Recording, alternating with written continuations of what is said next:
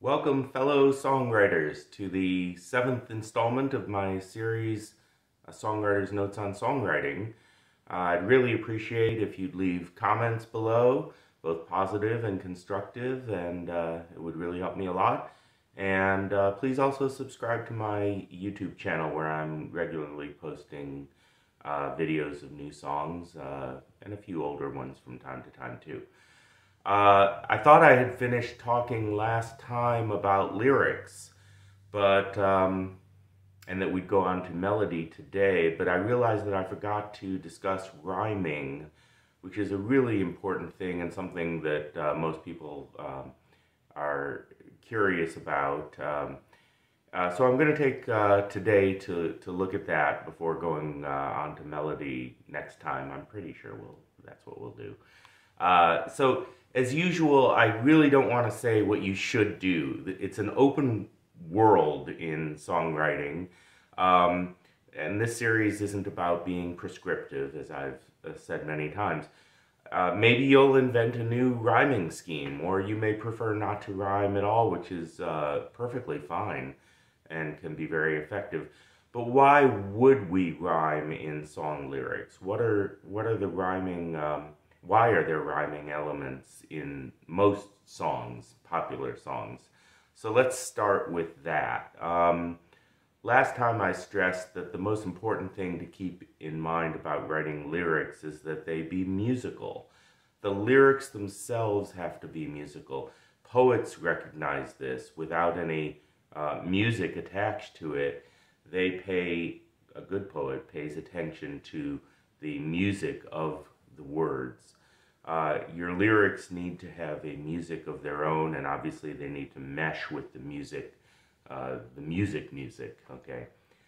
The most important element of doing this for sure is the rhythm of the words, which I talked about last time and should correspond to the song rhythm, but also have the occasional departure from that so as not to sound too kind of squared up and fatigue the ear, okay? If everything is too regular, it can start to sound stale, okay? And that's a really important overall message that I have to you, both in music and in lyric writing.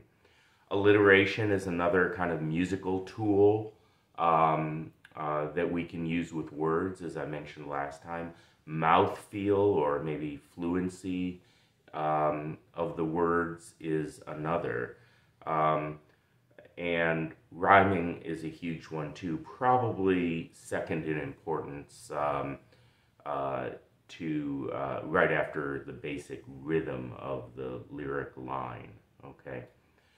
As I said, poets rhyme, some of them anyway, and at least some of the time. Shakespeare is a pretty famous poet.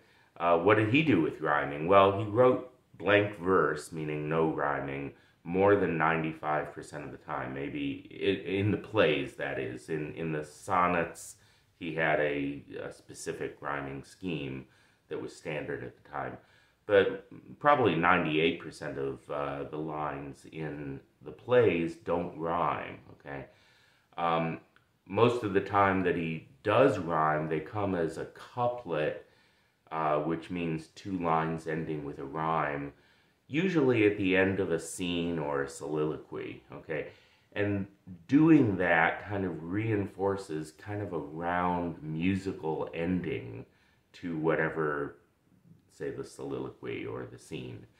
The ear hears a kind of smooth finality, and it's a little bit like the 4/1 plagal cadence that we discussed early on when we did harmony. I can't remember which episode that was in, maybe 2 or 3. There's a music in the rhyme that works in somewhat the same way as those cadences, okay? Which again kind of put a round ending on the music to the ear. So note that as eminent a poet as Shakespeare was, or Willie the Shake as I like to call him, did not rhyme the overwhelming amount of time, Okay, so just keep that in mind. So not rhyming is perfectly fine. What's not fine is to have no musical quality to the lyrics. And I've encountered a lot of beginning songwriters who don't really pay enough attention to the rhythm, flow, all the other musical elements that I mentioned in the words, okay? I think there's a really strong analogy between rhyming or not rhyming in poems and songs and staying in the home quadrant, that 1-4-5 home quadrant that we talked about in the harmony section early on. So an analogy between rhyming and or not rhyming and staying in or going outside of that home quadrant. I think there's so let me just flesh that out a little bit. You may remember that I said Van Morrison, among other great songwriters, made a pretty good living staying mostly in that home quadrant, okay? And when I refer to the home quadrant, I mean a wedge of 3 1/4 of the circle of fifths wedge. I don't, I'll pop it here above my shoulder for a little while so you can just see that, but you might want to refer back to the earlier discussions on harmony. Okay, so Van Morrison stayed very strongly, not entirely, but strongly in that home quadrant. Well, in a similar way, so did, for example, the great poet Emily Dickinson. She almost always used what's called common meter, and it goes like this: da dan da dan da dan da dan da dan da dan da dan da dan da dan da dan da dan da dan da dan da dan. Okay, it sounds like a nursery rhyme because, let me give you an example. There's nursery rhymes that are like that. Mary had a little lamb, its fleece was white as snow, and everywhere that Mary went, the lamb was sure to go. Okay, almost all of Emily Dickinson's more than 1,000 poems were in that meter, okay?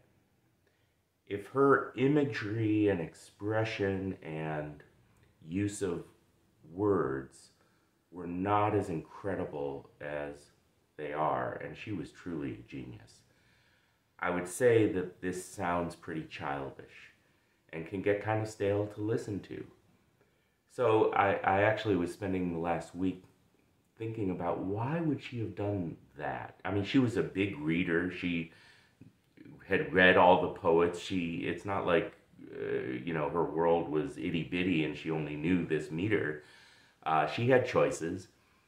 And I don't know, I haven't studied Emily Dickinson, I'm no expert, but I'm just going to kind of offer a guess as to why she might have done that. I suspect that since she was really an incredible genius, that she intentionally made the music of her words, those musical elements that we're talking about, that she intentionally made that so simple so as not to distract from the words themselves, okay? You just kind of immerse yourself in her one song, which kind of frees the reader or listener of the poem to tune into the meaning of the words. And from this example, we can understand that there's an important balance between to pay attention to between the various elements of a poem or a song, okay? Going back to Shakespeare, he did pretty much the opposite. He barely rhymed at all in the verse of his plays, as I mentioned earlier. This is because actors playing characters were speaking words as people, or kind of as people speak words, and it would have sounded very unnatural to rhyme very much of the time. Very unnatural. That's not how people speak. No one talks like that. In fact, it's well understood that his chosen meter, iambic pentameter, is the one that most closely matches the patterns and cadences of English speech out of all of the various meters in poetry. So in a completely different way from Dickinson, Shakespeare's lack of rhyming also focuses attention on the words themselves, but in a way that makes them kind of sound more natural coming out of the actor's mouth. Rhyming is good for reinforcing musical endings, as I said before, very much like the cadences we talked about. It's also good for remembering the lyrics. Rhyming is a mnemonic device, okay, and makes it a lot easier to remember the line. So what are the downsides? So those are some of the positives of rhyming. What are the downsides of rhyming? If it's too tight or frequent or obvious, rhyming, as I keep saying, can sound really stale and sort of tire the ear, which again you want to avoid with every element of your songwriting. And the reason is simple. It's because the music already rhymes, okay? So you don't want to pile too much rhyme in the words on top of rhyme in the music. Maybe sometimes you do, so I'm not saying there's no never or always here, but just be aware that the music, in a sense, already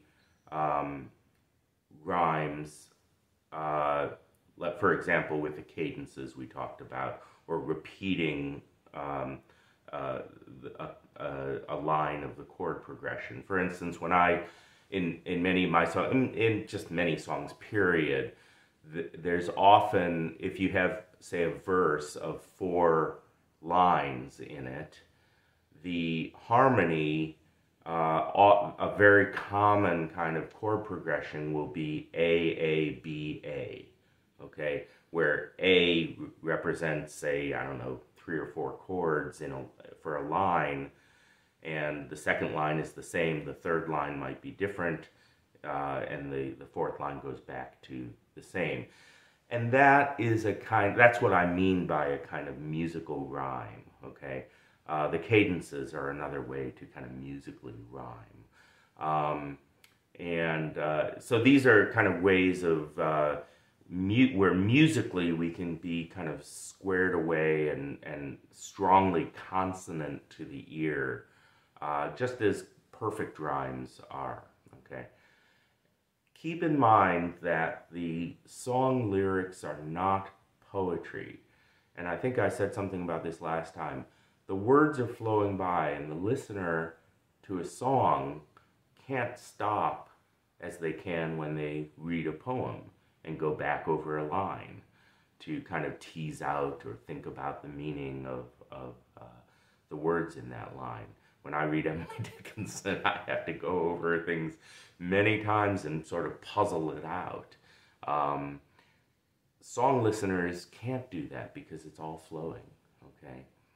So in a certain sense, the words to your song have to give way somewhat to the music.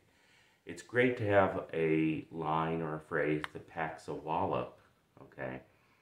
But it shouldn't distract, because the listener will start missing the next several lines, and you don't want that, okay? There's another more subtle downside of rhyming. It can box in and limit your choices of expression. After all, if you have to rhyme, your choices are necessarily fewer than if you're free not to rhyme, okay? I've noticed too that some of my favorite songwriters, including Paul Simon and Joni Mitchell, who I mentioned last time, freed themselves more and more from rhyming as they matured as songwriters. And, you know, I encourage you to check out some of their songs from different periods. And I think in general, you'll see that they didn't rhyme as much. But remember that even if you give up rhyming or rhyme rarely, it's still essential most of the time to keep the meter of the line flowing, okay? That's the single most important thing to do. And these great songwriters do, even as they rhyme less. Meter is more important than rhyme by far, in my opinion. So I want to confess, I rhyme too much, or more than I'd like, I guess. Maybe I shouldn't say too much. I've been rhyming less as time goes by, as my songwriting has developed, but I'm still kind of drawn to it. I'm increasingly finding more freedom, though, in letting go of rhymes, and one way to do that is to use near rhymes, by which I mean there are exact rhymes, and I think you know what I mean by that. Near rhymes are simply where they're not exact rhymes, but it's where the vowel sound is repeated, and it's a kind of compromise between rhyming and not rhyming. One of my songs, Fear and Greed, you can find a link in the pinned comment below. And by the way, I've now pinned a comment with lyrics to all of my songs that are posted on YouTube. But my song Fear and Greed uses mostly near rhymes, which I think are not quite as tiring to the ear as perfect rhymes are. In my song If It Were Us, again the link is in the comment below, I don't rhyme at all. Okay. In this song, the harmony, rhythm, and melody kind of combine for enough roundedness, for lack of a better word. Okay. So an example of a good song that has only a single rhyme in it, and the rhyme is the near rhyme of pays me and crazy. Pays me crazy. They're not perfect rhymes. The consonants don't match, but you hear the vowel. And that's Dave Matthews' song Black and Bluebird. Again, I put a link to the YouTube link in the comments below. Matthews doesn't rhyme very much in his songs in general, which I think partly, at least, illustrates a kind of jazz sensibility in him. And again, in the more mature Paul Simon and especially Joni Mitchell, you find much more of a jazz sensibility in both the music and the words. In a purely musical sense, exploring outside the home quadrant, as well as introducing all those 2s, 4s, 6s, and 7ths that we discussed in the harmony section, and other exotic chords, all of that is kind of a movement towards more of a jazz sound. Now, this is still popular music, but it's kind of stretching traditional popular music, and this is my personal taste, in the direction of jazz and bringing in some of those jazz elements. You know, kind of traditional popular music, a lot of country music, for example, stays really quite close to the, close adherence to that home quadrant. And similarly with the lyrics, you usually find that they rhyme. But as you get a little more adventurous, you're actually kind of bringing in some jazz sounds. Many of the great standards of the first half of the 20th century, Cole Porter, things like that, did this as well. They incorporated these jazz elements into the music, both the harmony and the lyrics. I recently had a chance to accompany a friend on the great standard Fly Me to the Moon, and I noted with joy, because I hadn't played it before on the guitar, and literally every single chord in the song has either a flat or a major seventh. It was kind of wild to look at the chord sheet of that song and notice that. Anyway, I think enough said. There's a lot more to say about rhyming. There's all kinds of rhyme schemes. You can look them up. My suggestion is to pay attention as you listen to songs to what songwriters do. Experiment yourself with different rhyme schemes. For me, there's there's kind of a feel. Partly, I make a pretty conscious decision about my rhyme scheme or whether I'm rhyming or not pretty early on in my lyric writing process. But there's also a feel about kind of matching or complementing the harmony and rhythm of the song that I have so far. Okay. Again, you can find my lyrics in the first comment for each song I post to YouTube.